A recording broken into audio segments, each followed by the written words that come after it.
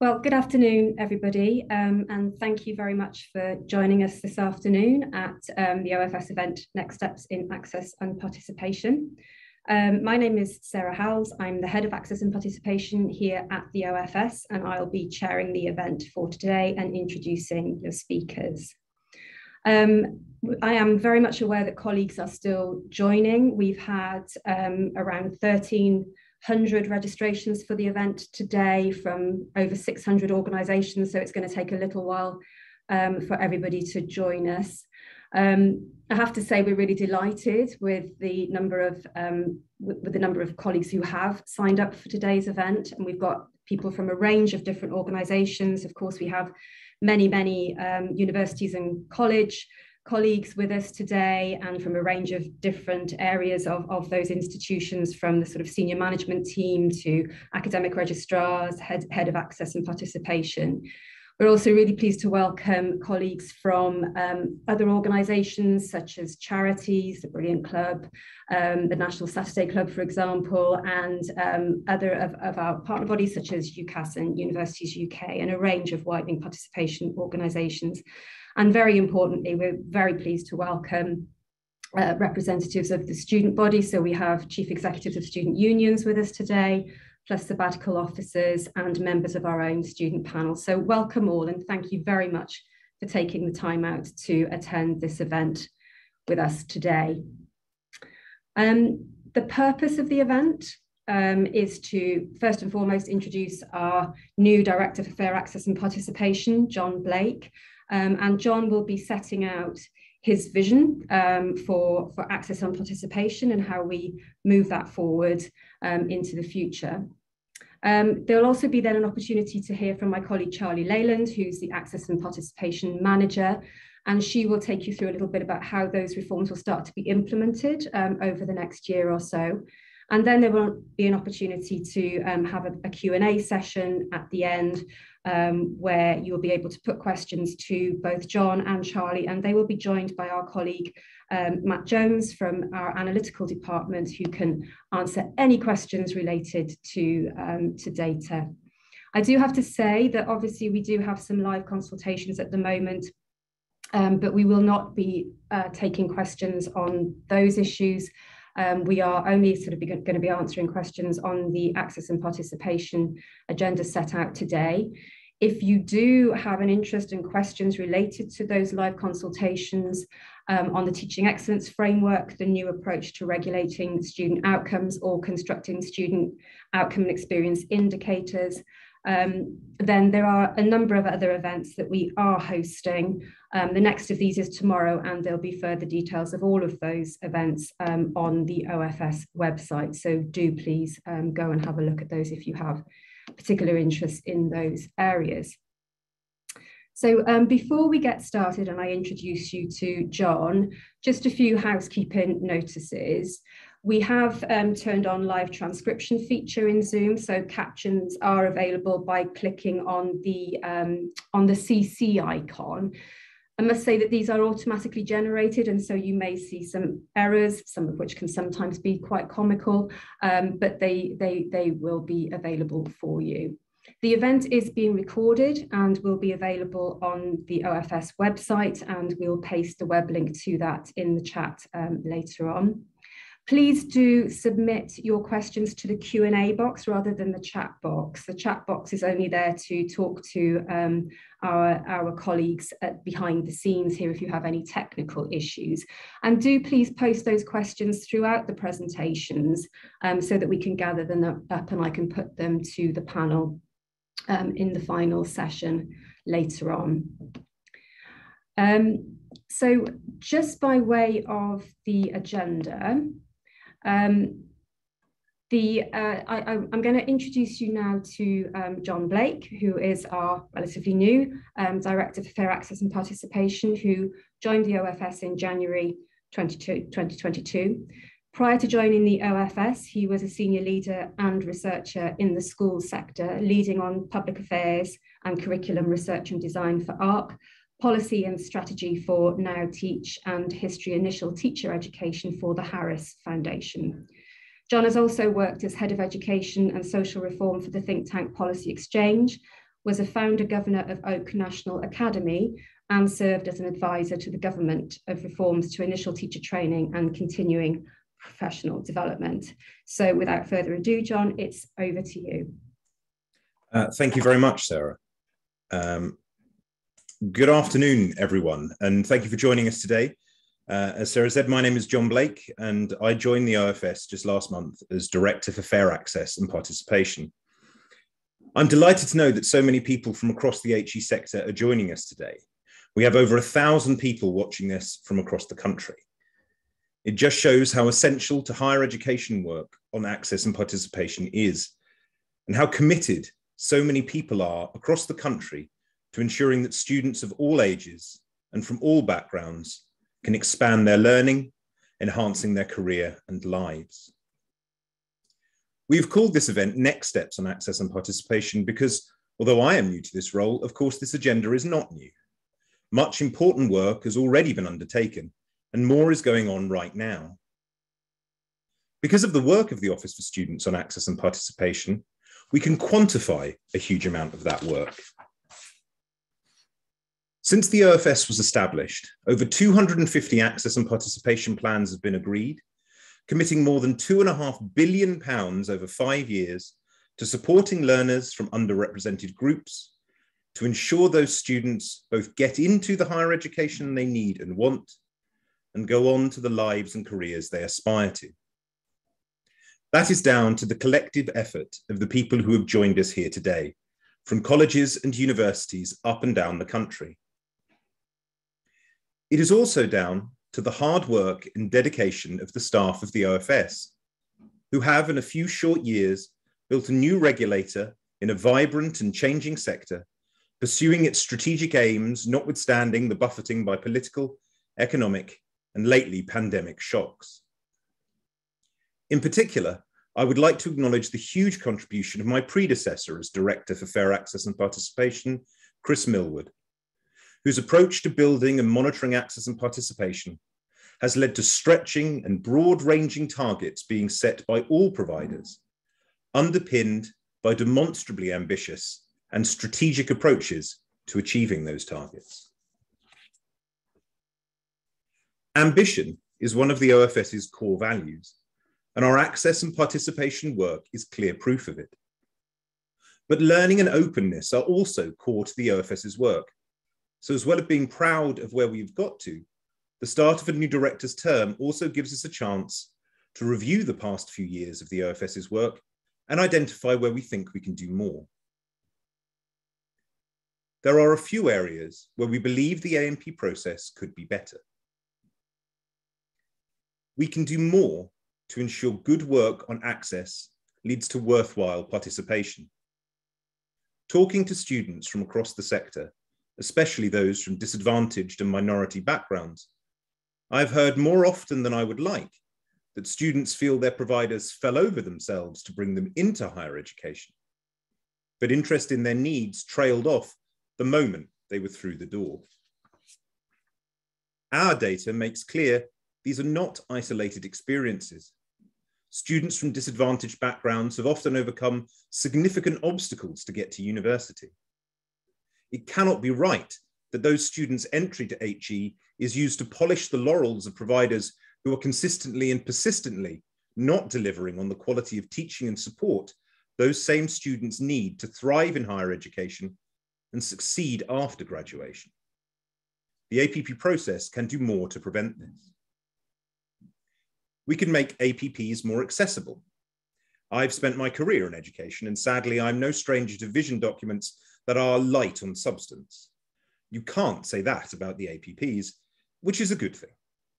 It is obvious serious analysis has gone into them, driven by clear guidance from the OFS. But students and their families, schools and others in the education system, and other stakeholders, including, say, new staff at the HE regulator, shouldn't have to read all of that to know what providers have committed to. The analysis needs to be done, but simple, straightforward outlining of commitments and how they will be delivered is needed too. We can do more to encourage providers to consider non-traditional pathways and modes of study. degree apprenticeships have rightly expanded hugely since their inception, offering a high quality and increasingly high status route into education and employment. How we in the OFS can support providers to use degree apprenticeships and other non-traditional pathways is something we need to think more on. And we can consider more carefully our effects on smaller providers. It is right that we have a single regulatory framework for the whole HE sector. It ensures all providers can be held accountable on the same grounds and all students can feel confident their interests are protected. That is an immovable commitment of the whole OFS. But we know that smaller providers found the APP process more challenging. We need to ensure that our work helps them achieve their commitments and does not drain time, energy, and money that should be going to supporting students.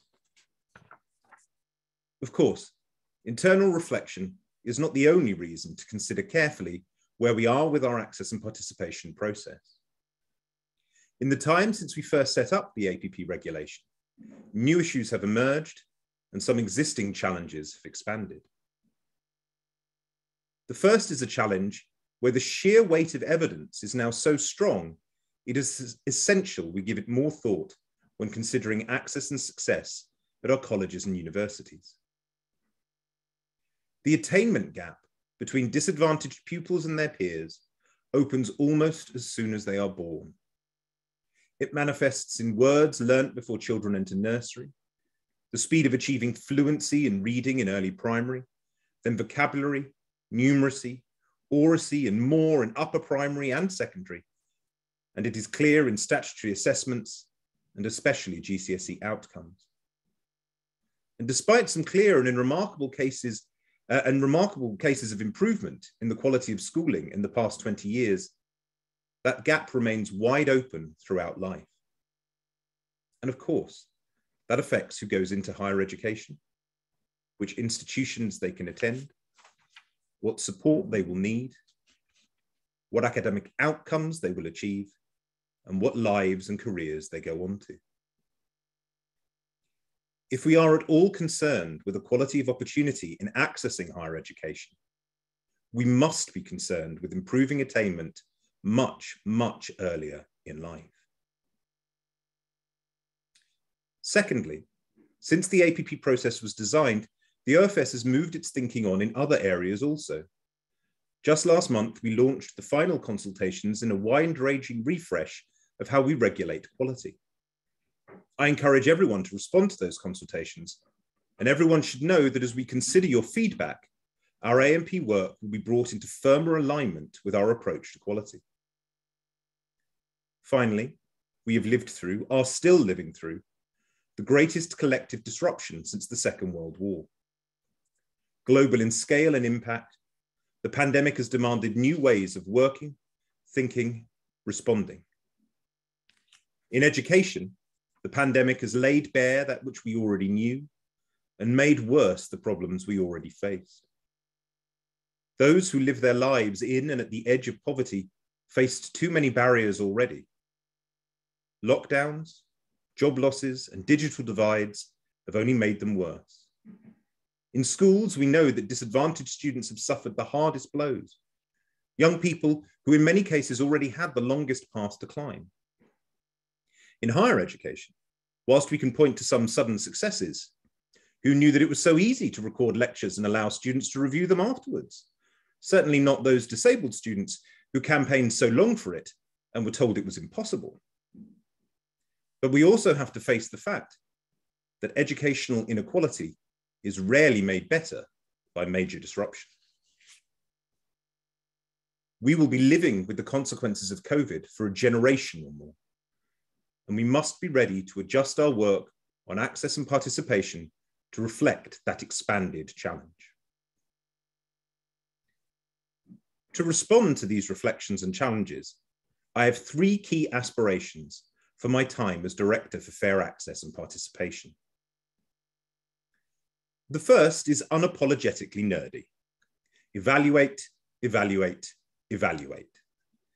Everyone I have spoken to about this agrees that for 20 years or more of widening participation work, we have nowhere near 20 years worth of evidence about what works. We can't share what works, and we can't make it work better if we don't actually know what does work.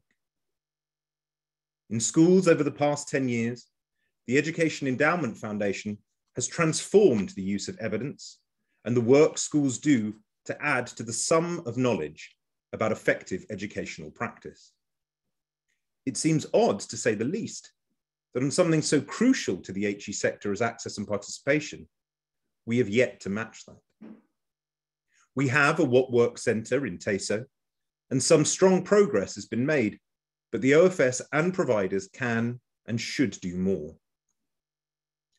That means accepting that some interventions will fail, but so long as we are learning from those failures, then some good has still arisen.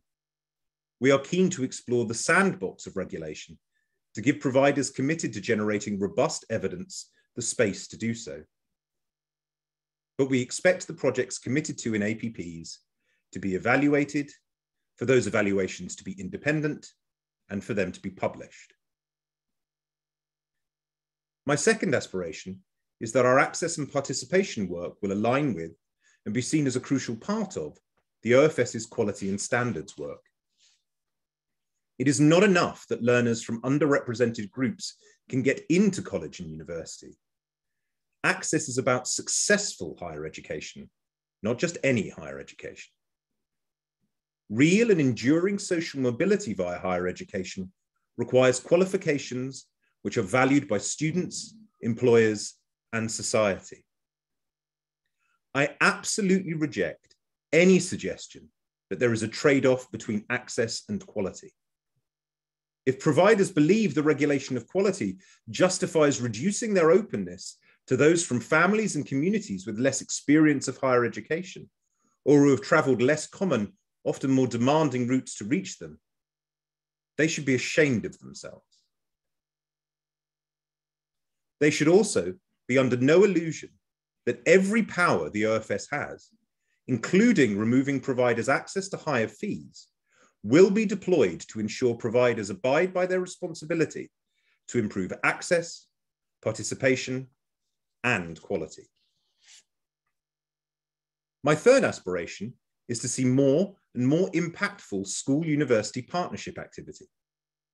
The attainment gap opens early in life, so attempts to close it have to start then too. Some have asked why this is the business of universities. Aren't nurseries and schools, families and communities, local and national government supposed to sort this out? I could respond by saying that such attainment raising is in the direct interest of HE providers. More young people achieving more strongly means more potential students eligible to attend college and university, and a greater chance of them succeeding. And no doubt that is true. But I think to say only that betrays a very impoverished view of the role and importance of higher education. HE is offered by cornerstone civic institutions. And while some providers have more international horizons than others, all of them have a locality, one that more often than not, they share their name with. Universities and colleges have a moral duty to put their shoulder to the wheel of improving that wider community they sit within. And as both educational and civic institutions, improving attainment in our schools is an essential part of that work. But they should not assume that this duty falls to them alone.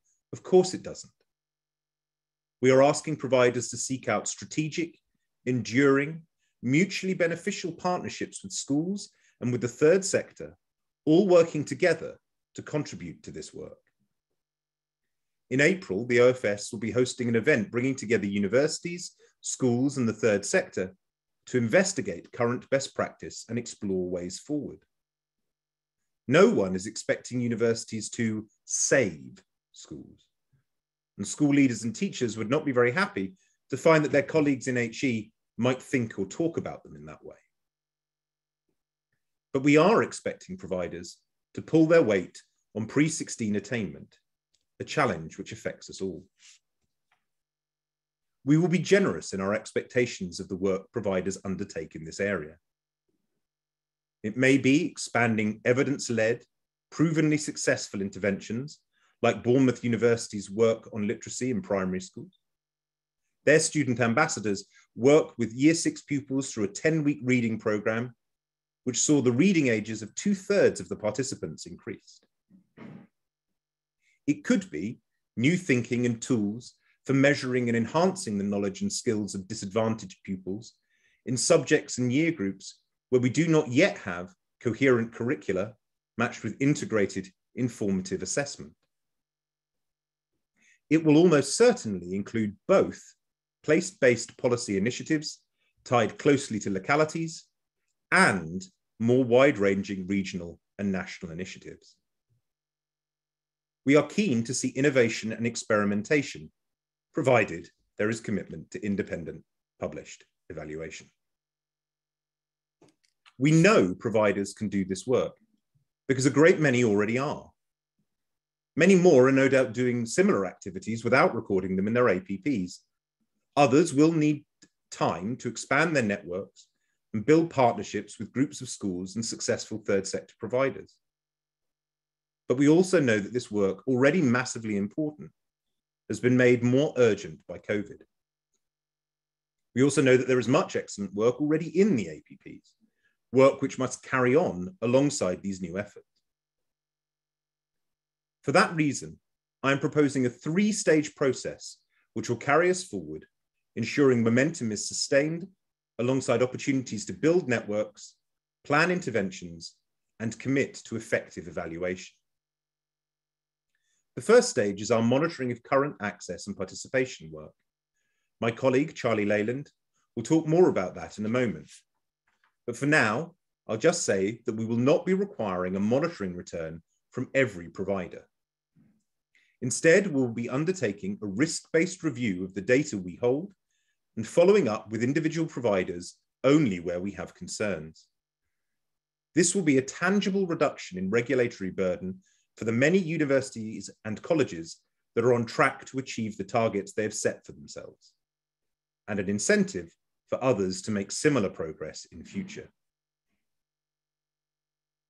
In the second stage, we'll be asking providers to review their current APP and for them to seek variations to ensure the full scale of their work on strategic school engagement, quality, and non-traditional pathways is being captured.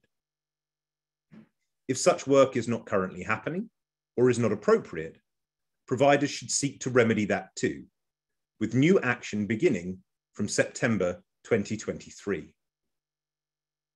And all providers will be asked to seek a variation so they can create an executive summary of their APP. This variation process, which we expect to begin before the summer and conclude before Christmas, will allow providers to discuss both new and changing areas of their work with us, whilst ensuring that the ambitious work already agreed can go on. It will also provide a great opportunity for engagement and learning ahead of the third stage of our plan. Building APPs on a longer-term, strategic basis has been a crucial change in our approach, and we intend to keep that. However, given the unprecedented pace of change as a result of the pandemic, it seemed sensible to review those timescales.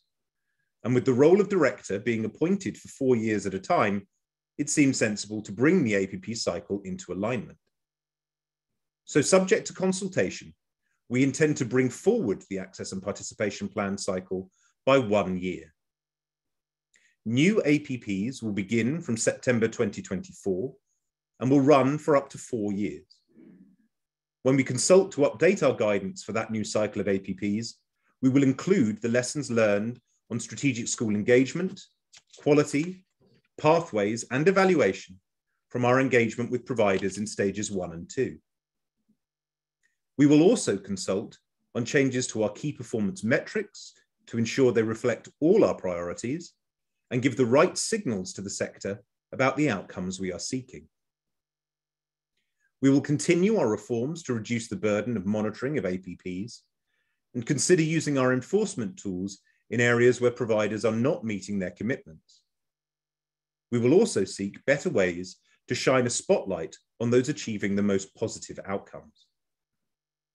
And we will work closely with colleagues in small and specialist providers to ensure that our regulation of them is proportionate, effective, and fair. This is a clear agenda, built on the hard-won successes already achieved by the OFS and the whole sector.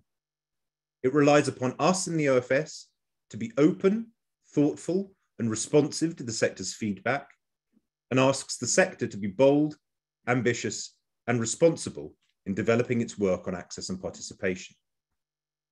I am enormously excited about the potential and look forward to working with all of you and your colleagues across education to ensure that every student can access the higher education they want and need and go on to the lives and careers they deserve. Thank you. At this point, I'll now pass you over to my colleague, Charlie Leyland, who will discuss our monitoring processes and the next steps. Thank you. Thank you, John, and hello, everyone. I'm Charlie Leyland. I'm the Access and Participation Plan Manager here at the Office for Students. So I'm going to outline how we will take this package of reforms forward, and I'm going to importantly explain what you're going to need to do and when. So this session will cover monitoring arrangements for the progress that you've made in the academic year of 2020 to 21 against your plans. I'm also going to cover how we'll support and enable providers to make variations to your access and participation plans, and also outline the expected timeline for our engagement with you and other stakeholders on the development of our new access and participation plan cycle. I will be referring to various OFS guidance and links and related documents.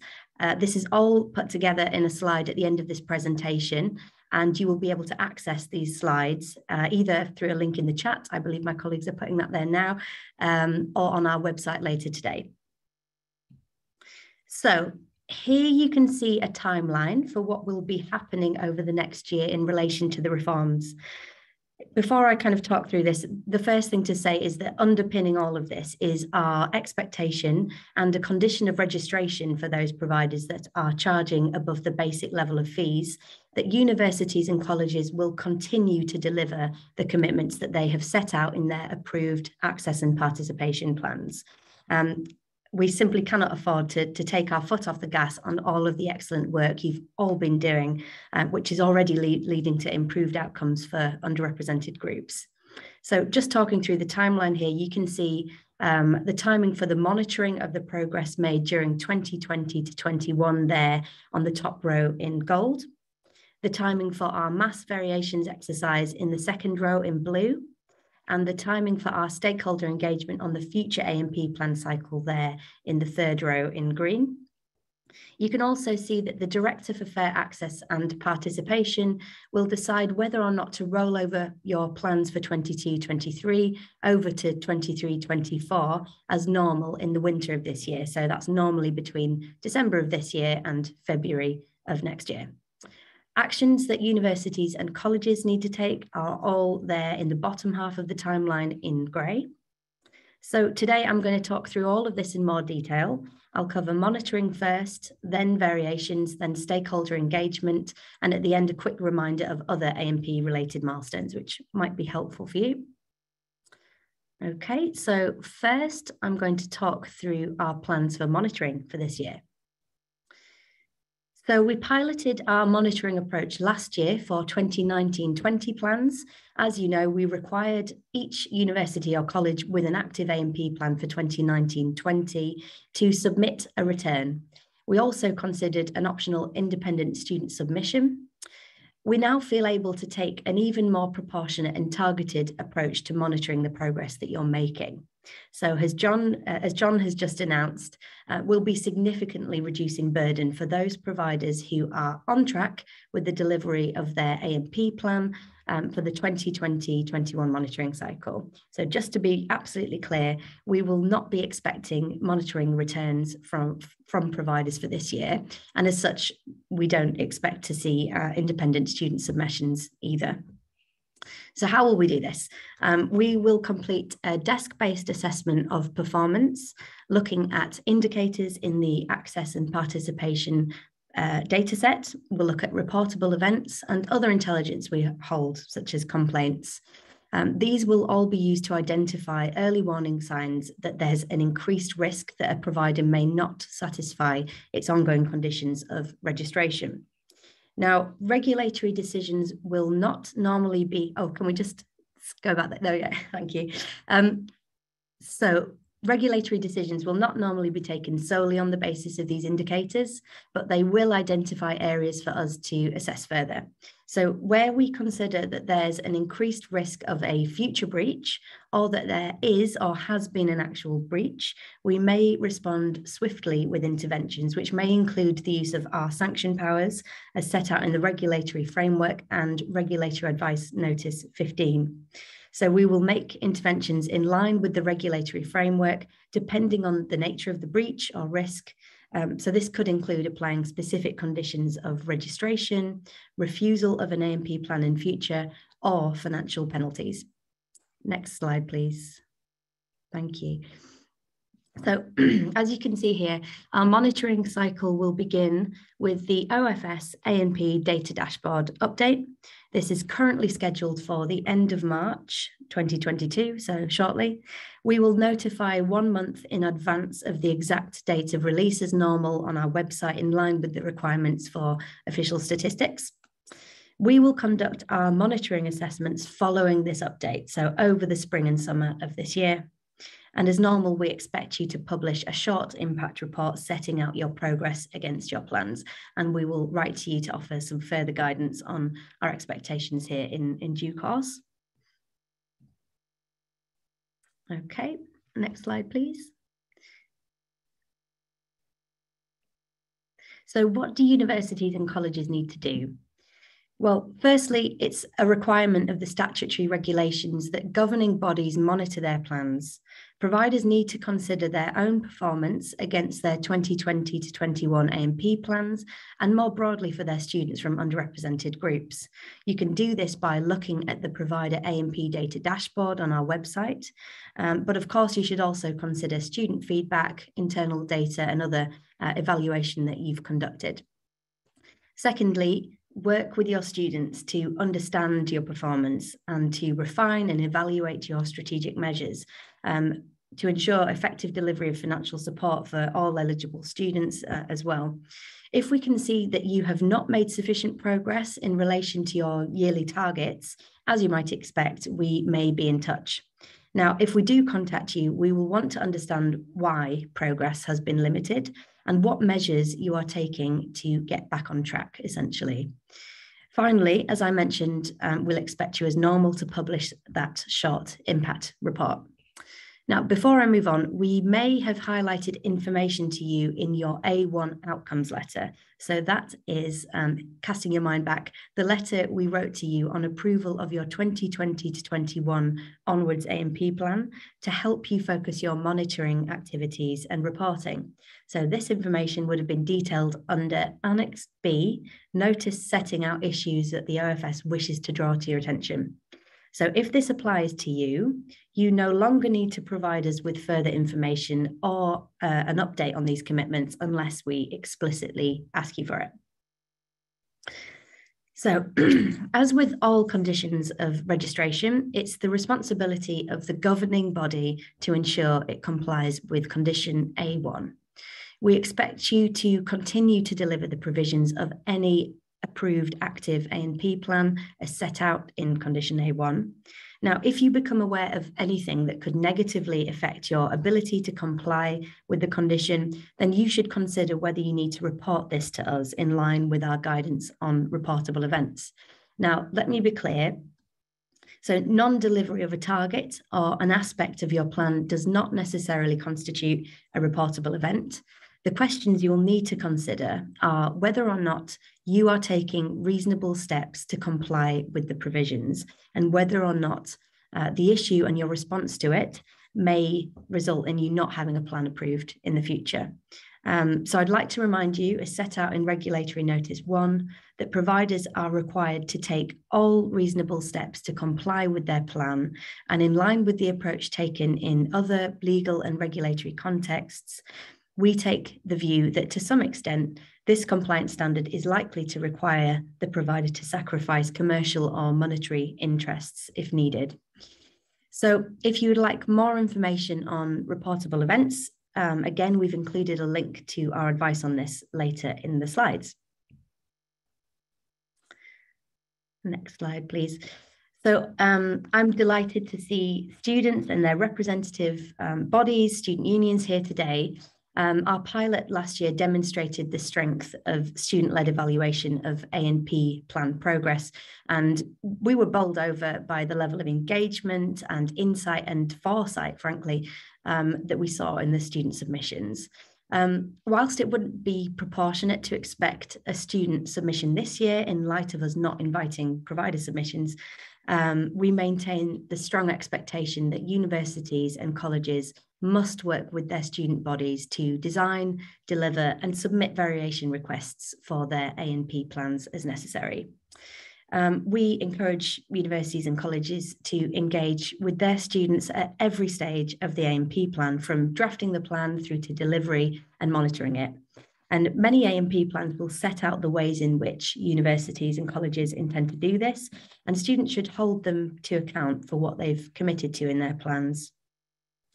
Wherever a student or a group of students has a concern about their university or college that they would like us to know about, they're always welcome to use our notifications process. So this process relates to our conditions of registration, including A1, which of course covers access and participation plans. So on to the exciting bit. So we are conducting a mass variations exercise to enable the sector to take account of and address the new priorities that John has just set out. The intelligence about the activities that you're undertaking and plan to undertake in these areas will really help us to develop our thinking on how we can best integrate this into our future guidance on A&P plans. We are strongly encouraging any provider with an active A&P plan that's expecting it to be rolled over for the year 2023 to 24 to submit a variation to their plan, addressing the issues that we will set out in the advice. So this is likely to include strategic partnerships with school to raise attainment, improving the quality of provision for underrepresented students. So this is about demonstrating the links between A&P plans and our requirements on quality, developing non-traditional pathways and modes of study, the production of a 2-page A&P plan executive summary using a template that we will provide for you to use if that's helpful. And finally, your plans on the evaluation activity that John just outlined. So to support you on this, particularly the first, we are holding an insight event in April to explore the shared challenges and opportunities faced by schools, colleges, universities, and third sector organisations as we all work together to raise attainment and improve opportunities. I can see that the link has now just popped up in the chat. I would recommend signing up early to avoid disappointment. I think this is going to be a really popular event, so please use that link and sign up. Okay, we can move on to the next slide, please, thanks. So advice on these variations will be published in spring. The exact timings for submitting variations will be set out in that advice. I can currently say that we are planning to assess variations during this summer and autumn. So of course, we'll need variations to be submitted before that point.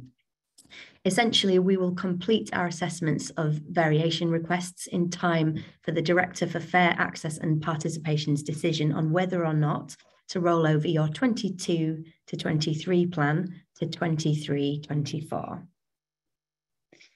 Okay. So on to how we're going to develop all of this.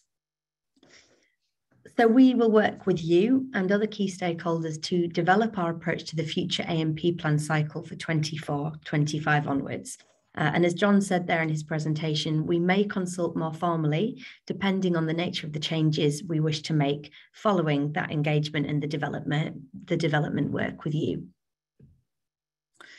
Okay, just moving on to the almost last slide. So here's a reminder of upcoming access and participation milestones, which might be handy. So as normal in the summer, we will ask you to submit financial information about your A&P expenditure through the annual financial return. So guidance and further information about this will be issued to universities in spring 2022 or via the ESFA for colleges. The annual fee information process is due to take place in autumn 22. So at this point, you will need to provide us with information about the fees you wish to charge to new entrants for 23-24. Information again about exact timings and guidance will be made available this summer. Then the process for submitting a new A&P plan for 22-23 hasn't changed. So if this applies to you, if you are submitting a new plan for 22-23, then please submit your plans to us later this month by the deadline of the 28th of February. Now, if you don't have an A&P plan, but you would like one for 22-23 and 23-24, so for example, if you are undergoing registration or changing fee category, then we will still assess your plan, but it may be approved for a shorter duration to align with the broader reforms. If you were expected to submit a new plan for 23-24, for example, we approved your plan for a shorter duration, then this may no longer be required. We may roll your 22-23 plan over for another year to bring this into alignment with the wider reforms and the new cycle, but we will write to you shortly to confirm arrangements and expectations if this applies to you. Finally, if at any time you wish to request additional variations to your plan for future students, then those provisions are, as set out in the Higher Education and Research Act, they're always available to you, and you can find more information about how to do that on our website. Okay, so I realised that was a lot of information to take in. Here are a set of links to further information about the things I've talked about today and an email address to contact us should you have any further questions after the next session. There's a link to the slide pack in the chat so you can browse and review the recording of this whole event, which will be available on our website. So I think that's all from me. So all that remains is to say a huge thank you for your time, and also to my team who have been working tirelessly behind the scenes to make all of this happen in the most effective way and in the student interest. We're really looking forward to engaging with you shortly on your planned variations and to develop the future of access and participation plans together. So thanks again for your time, and I will pass back over to Sarah now.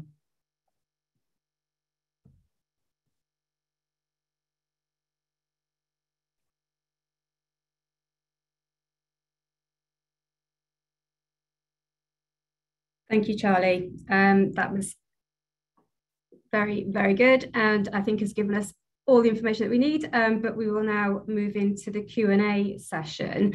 So could I ask all of our panel members to turn their cameras on, but leave their microphones off, please? So if John and Matt could join Charlie, if you haven't already, because I haven't got my thing on. There we go. Excellent. Okay, so we've got a lot of questions coming in, colleagues, and I do have to say that clearly, given the number of participants we have, we won't be able to get to them all. But what we're trying to do is find the ones where we've got a lot on similar themes, so that I can make sure that we can cover off as much as possible. So I'm going to make a start and dive straight in with the first question to John. So the first question is that there's an agreement here that with the ambition to raise attainment within schools and definitely very welcome in the Northeast. The concern around this remains with how difficult it can be to get schools, particularly those that require improvement, to engage. Teachers have so many other KPIs that take priority with curriculum changes and lost learning that their time is very stretched.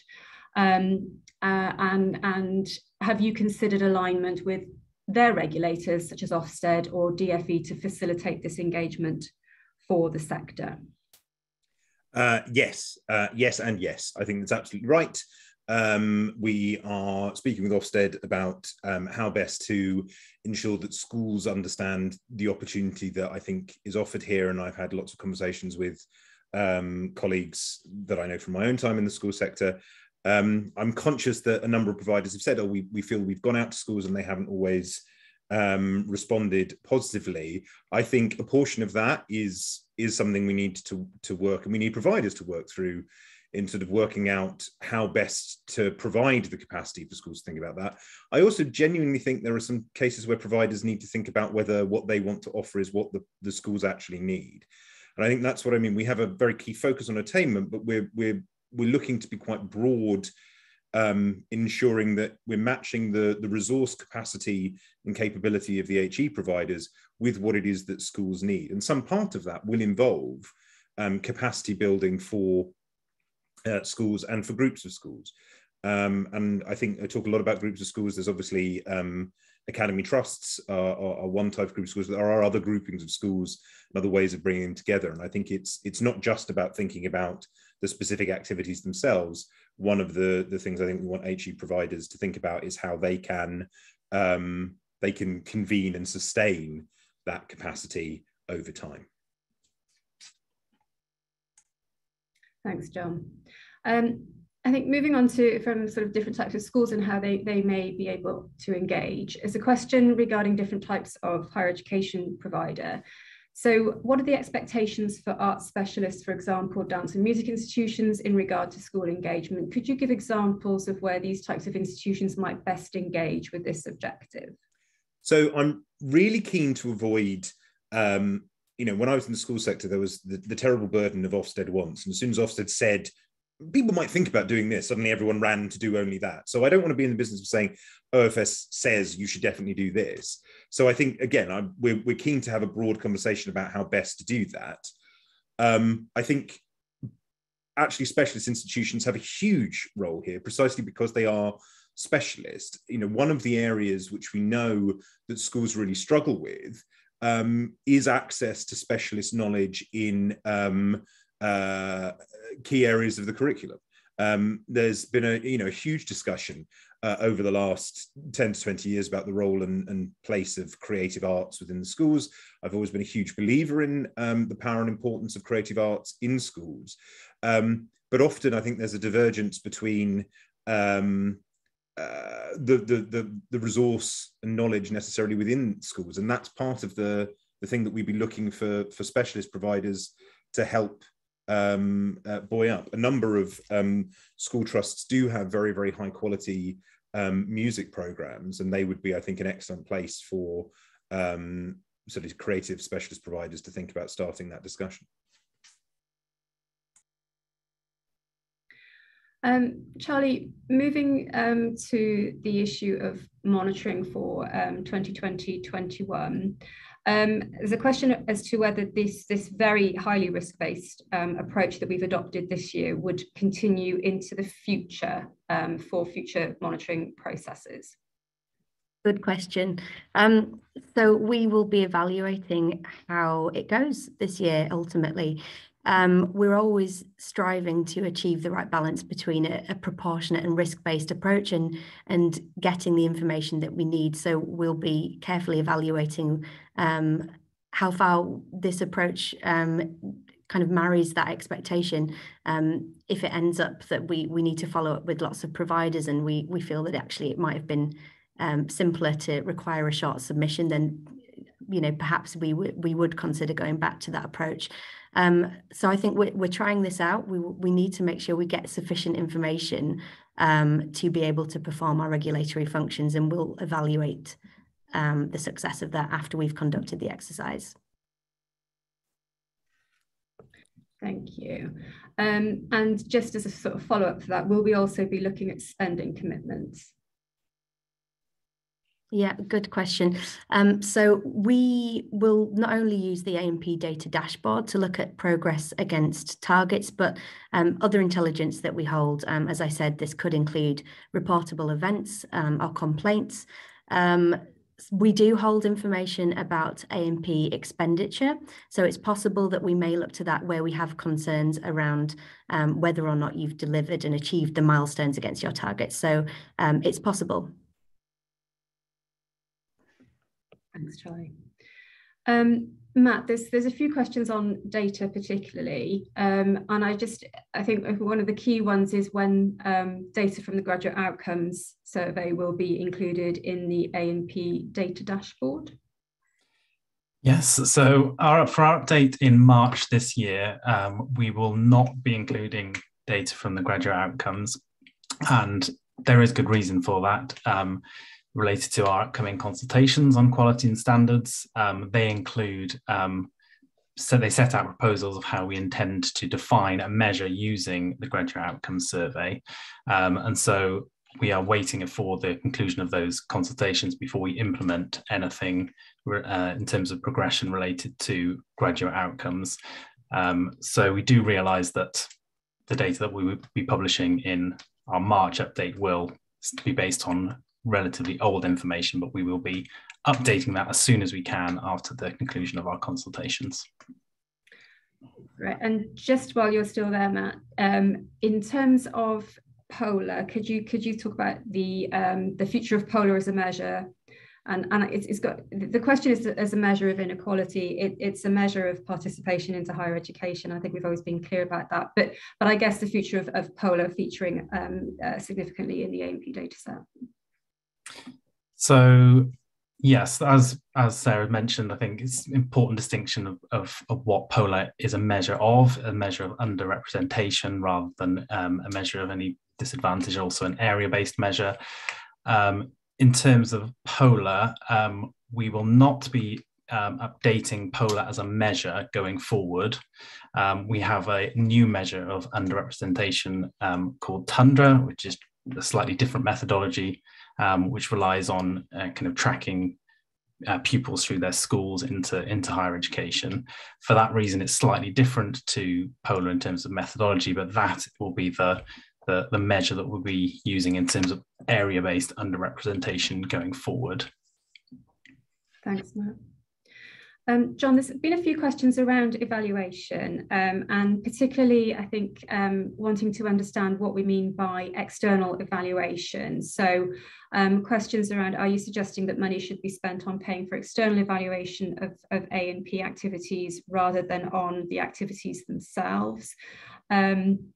And is the preference that universities outsource their evaluations to other organisations to achieve this independence rather than make use of their in-house expertise? So I think in the first place, I think I'm prepared to defend absolutely unashamedly spending money on evaluation. It's incredibly important that we know how things work, whether they work, and we know how to make them better. And I think it is, there is no reason whatsoever not to put the money involved in this process towards that, because we need to build the evidence base much more strongly than we already have to ensure that, you know, we can take all reasonable steps and know that people are taking the right steps, and know that the huge amounts of work and energy and effort that goes into widening participation work is having the effect that we want it to have. We can't just rely on you know, our feelings for that. We've got to be rigorous, and I think we've got to spend money on that. I think the question of independent evaluation, again, is one that I think we are open to discussion on. I think I would like to see more inter-university evaluation, so universities doing one another's evaluation. I think our concern with some aspects of internal evaluation is that they're insufficiently independent to really give us the quality of evidence that we need. But it's not a sort of fetishization of independence. It is it's the quality of evidence that we are generating that is important, and we will look at that holistically. I know there have been other questions about whether we're expecting every single aspect to receive the same level of evaluation. Again, it's a holistic look at what it is you are committing to in the plan, and what would constitute a high quality piece of evaluation, that the quality of the evidence that you will be generating, and in particular the fact that all of those outcomes would be published. I mean, I've had a couple of conversations with people who said, oh, well, this thing doesn't work. It's like, what do you mean that strategy doesn't work? It's like, oh, we did it and we found it didn't work. It's like, well, where's your evaluation? It's like, oh, we didn't publish it. You know, it's no good knowing these things if they're not out there. But as I say, I think it's independent and effective taken together to ensure that the evidence is high quality. That doesn't mean every evaluation needs to be a randomized controlled trial. You know, in some cases, we're a long way from having enough evidence to justify a randomized controlled trial in some of these cases, but it needs to be building the evidence base over time. And it can't just be a replication of things that have already been done and been found to be ineffective. Thank you. A few questions have come in on the continued role of UniConnect in your vision. And so I wondered if you could say how you see UniConnect fitting with the reforms that you would like to see. So we are in the process at the moment of going out to the UniConnect partnerships to discuss how we update and retool their mission to ensure that they can do this work. We absolutely see them as a crucial bridge between different parts of the educational sector, and we really want to draw on the expertise and knowledge they have to drive greater collaboration. I think collaboration is key for all aspects of this, but particularly for the cross-educational phase working. We don't want to see, you know, every provider just or everyone doing the same thing individually and thereby having much less collective impact. And I think UniConnect has a really strong role in helping bring both providers and those who could benefit from their engagement together, and we will be looking for them to do that. Thank you. Charlie, there's a few questions that have come up regarding student feedback in terms of monitoring. Could you just clarify the expectations around student feedback for this round of monitoring and possibly where we might look to this in the future? Sure. So as I have outlined, because we're not accepting a provider submission or evaluation of their own progress against plans, it wouldn't be proportionate or sensible to accept a student submission. However, as I said, we maintain the strong expectation that universities engage with their students on this. This is absolutely vital, so universities can understand their performance better. We expect this engagement to go right through from drafting of the plans, through to delivery of the plans, through to monitoring of the plans. So we really expect universities and colleges to be engaging with their students here. Now, if students had a concern about their university or college and their progress against A&P plans, then the notifications process is always open to you to use, and there is a link to further information about that in the slide pack. But this in no way reflects. We absolutely believe that student engagement is critical to excellent A&P plan delivery. Thanks, Charlie. I think what's really important to emphasise is that our approach to monitoring for this year is very deliberately taking this very risk-based approach, in part to provide the space that providers now need to respond to the priorities that John has outlined here today. There's a few questions here, a couple of questions here, which I think are related, John, and probably for you, that when talking about outcomes being the focus, is it around the number of students from underrepresented groups that then access higher education and how this is improved? Or is the focus of the work more on actually the attainment, the impact on attainment pre-16? So, as I say, I think we will be looking for quite broad discussion about, with particular projects, what is the best way of doing it. But fundamentally, a huge driver of poor access is poor attainment. And we have to shift that dial and intervene much earlier.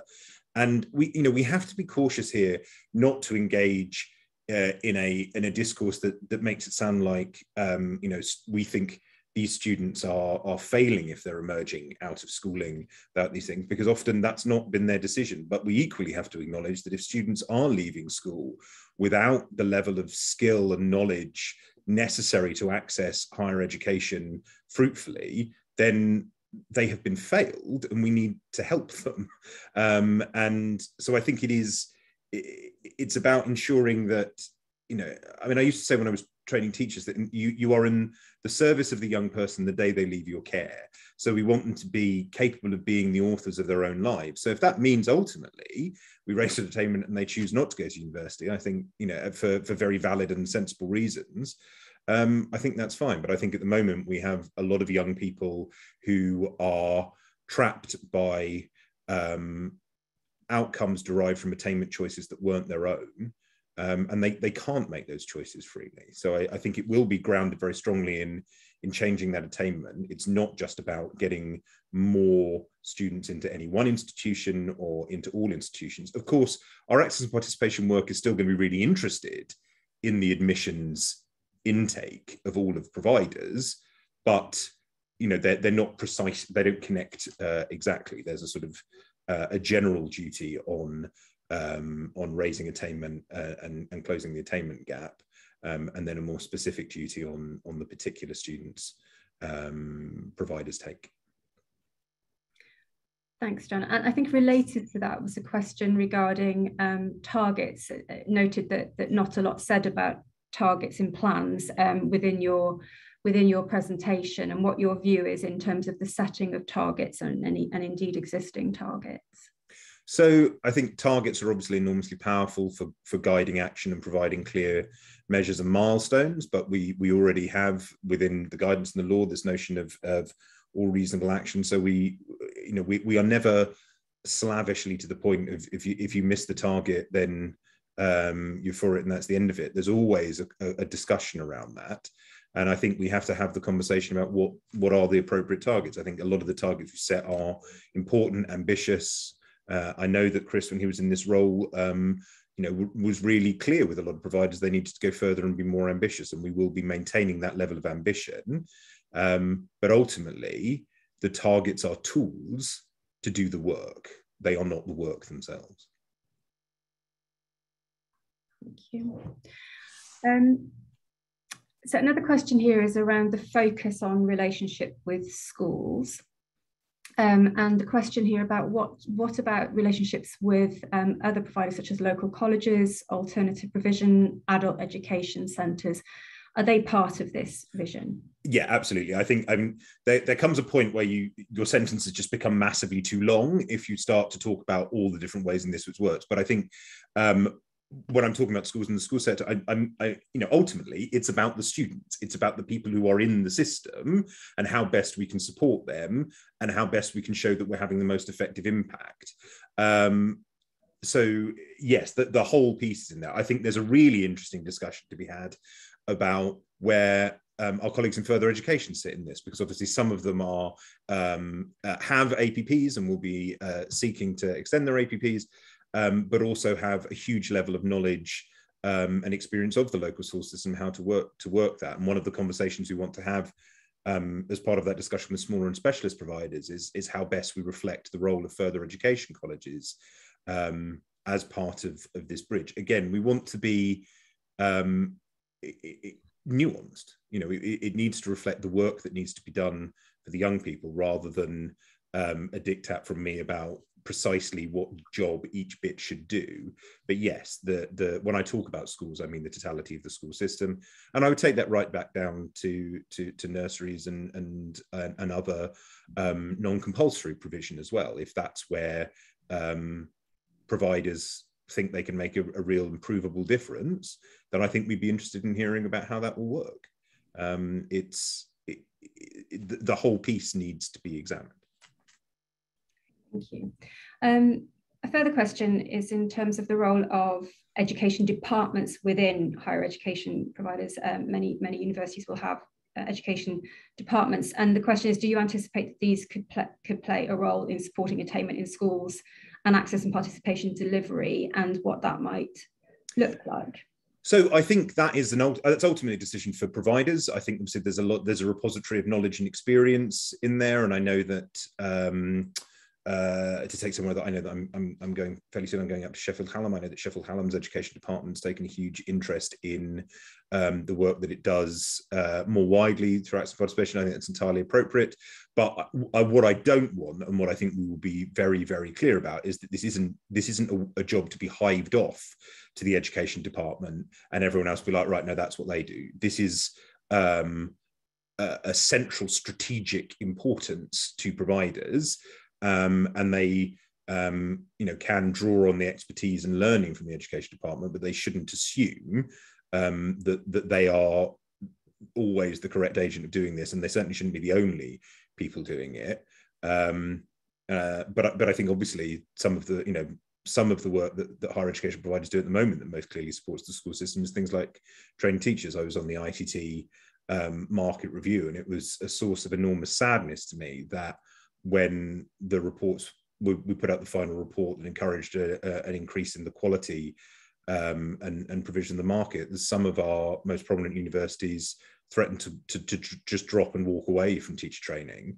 I just think that's unconscionable. Like there are really important roles here. So I think it is part of that work, but it's certainly not all of it. And it's not only, and as I say, I think it would certainly not only be the education department. Thank you. A broader question here, and this question has been asked in terms of how we would share best or effective practice on engaging students with planning, delivery and evaluation of the APP. But I think that there's a broader question about how the OFS will share effective practice that does come through from the increased evaluative activity more broadly over time. So if there's anything that you would want to say on that. Yeah, I mean, it's clearly essential that we are able to share this best practice. And I've talked about TASO, and we're already having some excellent conversations with them about ensuring that that pipeline of evidence that's being generated by providers and by others in the sector is being channeled through. So we've got a clear idea about what that evidence is, and there are ways of sharing it. We will be investigating ways that we can support that. But it's important to say, I think, with lots of things, I think a little bit like with the UniConnect piece, there is work that OFS as the regulator can do, and we should do, and we will do. But fundamentally, the system is also the responsibility of the sector, and sharing that best practice, gathering from one another, being available to each other to share that best practice is something that providers also need to build through and within themselves and between themselves. And I think we are very happy to have some role in that, but it can't entirely fall on us. And we're very keen to encourage that, move it forward, provide our expertise where that's necessary. So we will absolutely have a role in that, but we will also expect providers, as part of their collaboration, to be identifying how they intend to share best practice. And I take it back, I think, to that point about inter-university evaluation. That not only provides value in terms of quality and reliability of the evaluation, there are also providers who will not have the capacity to do that evaluation necessarily, but others can do it for them, providing support, guidance, and feedback. It's the networks and partnerships that are built up around this work that I think are also really powerful and important. One final question, and I do want to put this in because I think it's important. So thank you for sharing your vision, but notice that there was little mention of progression beyond HE, so into the labour market further study. Does this suggest a reduced focus in this area, or that current arrangements in place are sufficient? It certainly doesn't suggest a reduced focus. I think my point about when I talk about partnerships between school and university, it's not just, as I say, it's not just for them to get in, it's also for them to get on. And participation and progression are part of the same challenge.